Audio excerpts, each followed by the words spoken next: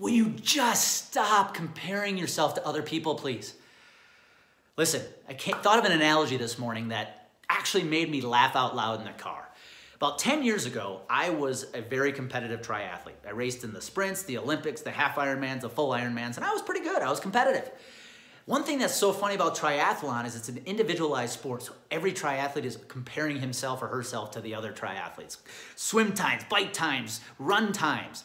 But the one comparison that always made me laugh the most was this. You show up on race day, you're putting your equipment together, and you look around at all the other racers. And you inherently think because somebody has a good body, an expensive bike, or an expensive wetsuit, they must be good. But it couldn't be farther from the truth.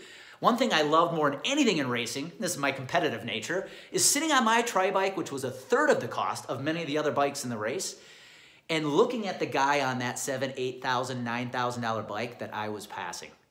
Guys, here's the deal. It's not about resources. It's not about the fancy equipment you're using. It's about the time and energy you're putting into making yourself better.